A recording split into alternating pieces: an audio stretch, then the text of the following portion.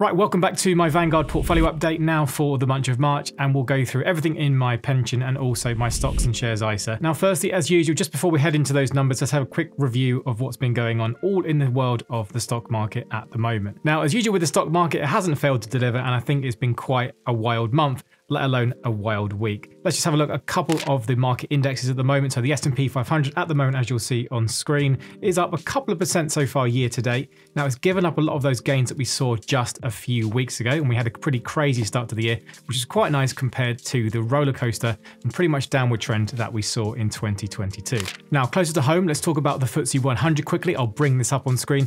As you can see, done not a huge amount. It's not exactly as volatile as the tech sector over on the S&P 500. Now, a couple of things to note, of course, we did hit those all new time highs of above 8,000 points on the FTSE 100. But now it's brought itself back down to life. Who knows, after the budget this afternoon, things could change. But anyway, that's where things stand. Now, just on the budget happening later on this afternoon as I film this video, I think it's going to be quite an interesting one. I think one of the biggest things for investors is going to be around those pensions. So the lifetime pension allowance, the total amount you're allowed to have in your pension before things get very expensive and taxable, looks to be increasing from about £1 million to 1.5 to I think 1.8 is what most people are saying.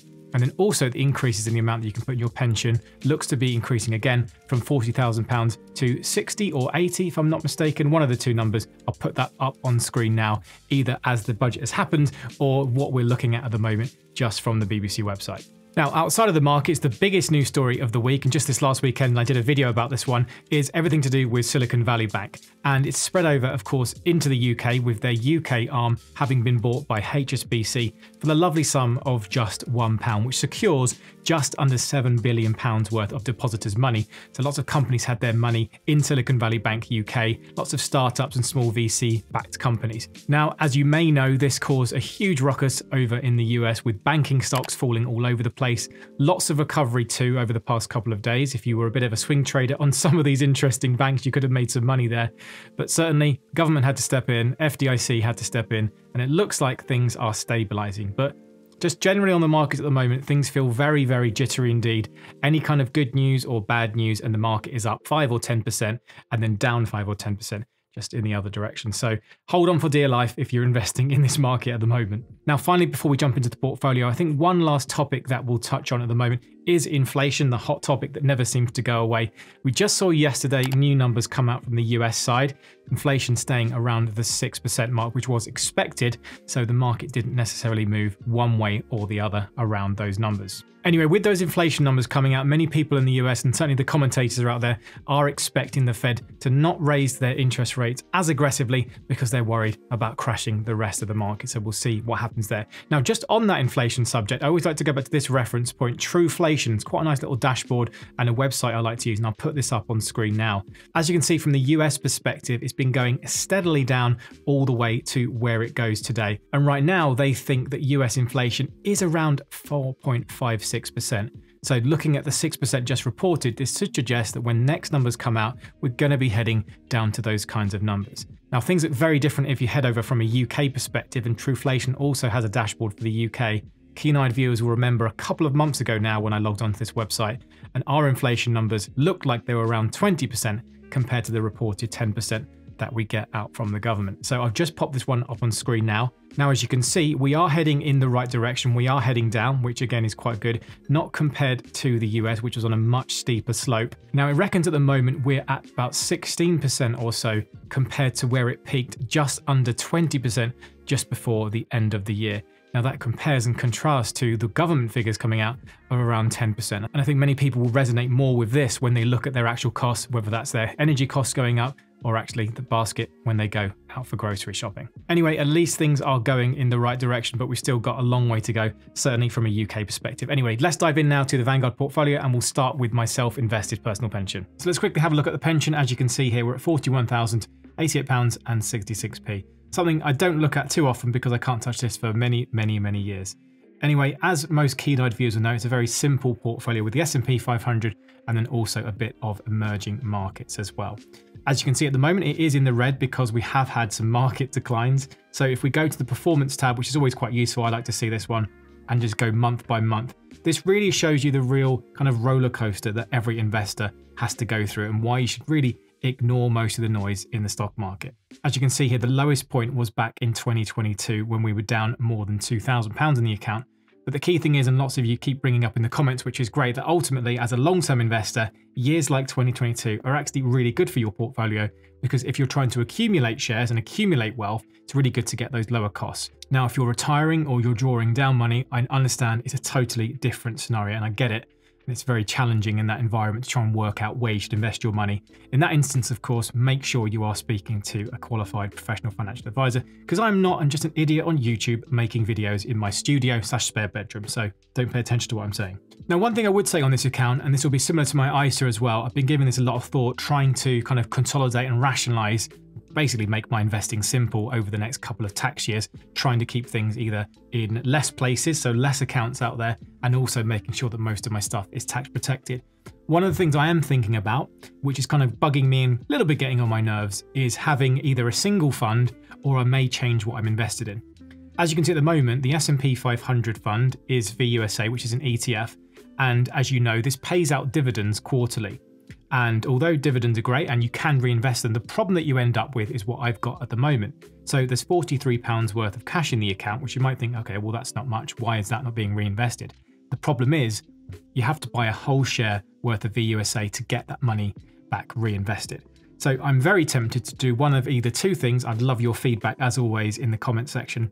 One, I may just consolidate both of these investments to the US equity fund, also from Vanguard, which basically just has the entire US market on.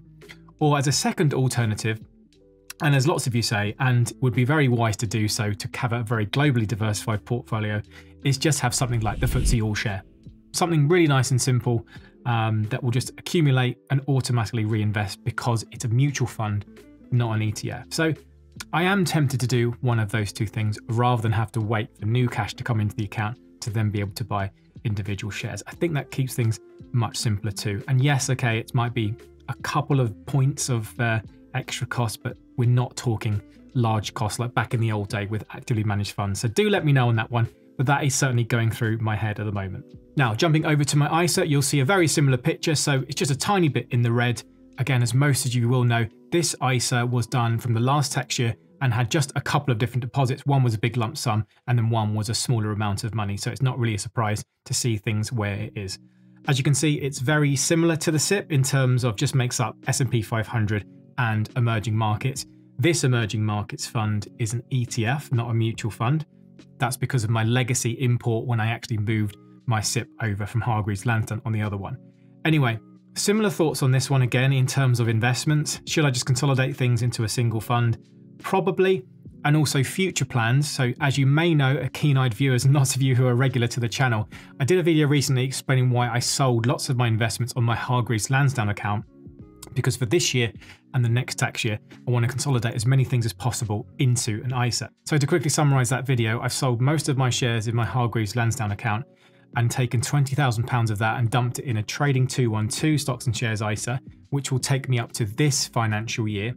And then next financial year, come April the 6th, so just in a month's time or less than a month's time, I'll be starting a new ISA with InvestEngine. And with InvestEngine, I'll be using that new allowance to then build up a very simple ETF portfolio, which will probably just be a simple global ETF portfolio in that ISA. The reasons, both of them offer free ISAs, the fees and charges are really low, and on the trading 212 side, that's where I can be a bit more active and have my stocks and shares that I want to pick. And of course, they've got fractional shares there as well. And then that way, it kind of limits my exposure to individual stocks and keeps that where I want it to be. And again, if you want some more information on that, then watch this video up on screen now, or I'll at least pop the thumbnail that you need to look for if you want a bit more detail on that one. And I think it's really important to reiterate why I actually do these portfolio updates. What is interesting is if you're a relatively new investor or you haven't been in the market for very long, when you see these swings in your account and you think, oh my God, or I'm down £310 this month, or I'm down £500 this month from a £10,000 investment, it starts getting those brain juices going. You start thinking, is investing really for me? Is the market going to crash, etc.? But the longer you're in this game, you realize that this is all just part of being in the market. And actually, over the very, very long term, none of these short swings matter. But I think if we're in this together and we can share all of our thoughts, rather than get lost in our heads and then decide that we want to sell everything, it's much better, I think, to be open and transparent about what you're doing. Also, I think there's lots of people on YouTube who will tell you what to do and tell you all the best things to do, but in reality, they're not doing it in the background, or they're not sharing their portfolio transparently. And those two things can be very different, because most of us deep down should know, after we've been in the investing game for a long time, that it is really about saving as much as we can, investing as much as we can into low-cost index funds, if we're honest about it, and then doing that for a really long amount of time. However, we're all emotional, we all want to make money quickly, and we all do little bits and bobs and little tweaks of that story. So just be careful. Anyway, let's just go into the performance tab now, and you can see kind of how the portfolio changes month by month. Now, I'm not showing this to kind of say, look how good I am as an investor and see things go up in the green. I really wanted to show you the changes of month to month, just to remind you that as an investor, even a long-term investor, you have to put up with these short-term changes if you want to make it out the other end alive. If anything, I don't really log onto this account very much. I do look onto my other investments a lot more, like the trading 212s and other shares I have, like on Free Trade, for example.